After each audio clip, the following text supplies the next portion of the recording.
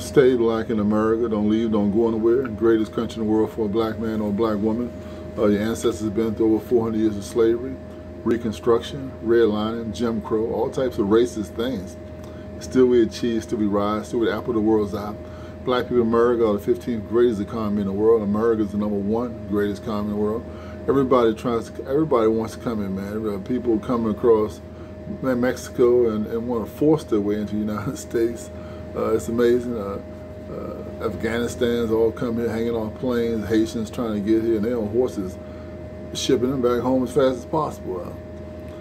So why leave? Why go somewhere else when you have all these opportunities here? Of course, you're not taking advantage of the opportunities. Of course, you're letting the past live in your present and not stay in the past where it belongs.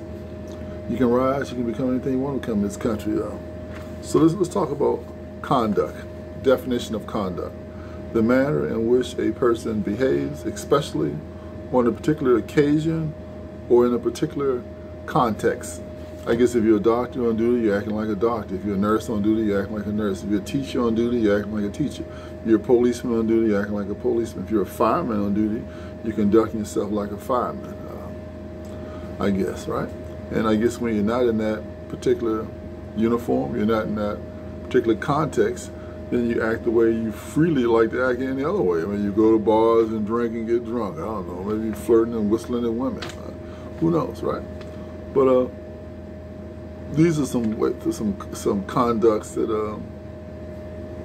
you have to deal with, I guess, every day. So let's say a conduct permitted is conduct taught.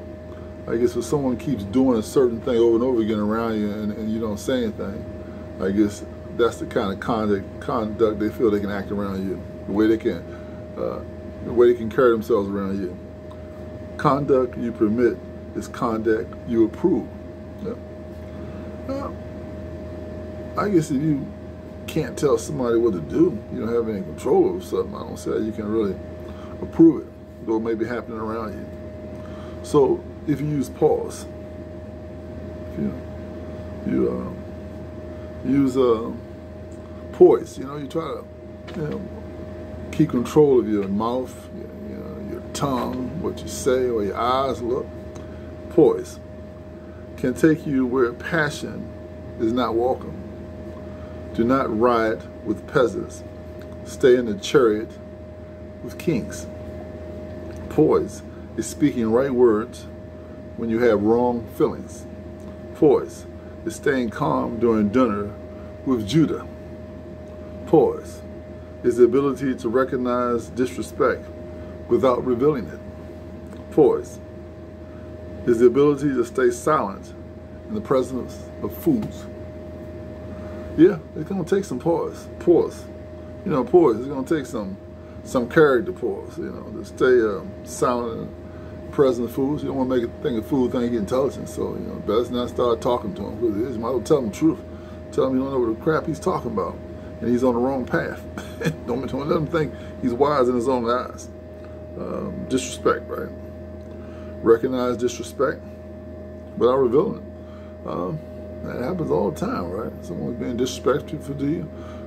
Best thing to do is just try to move on and go about your way, because if they think they're getting under your skin, they're going to keep riding you. They're going to keep being disrespectful to you. They think that it's working on you. It's causing you to say something, do something you wouldn't normally do.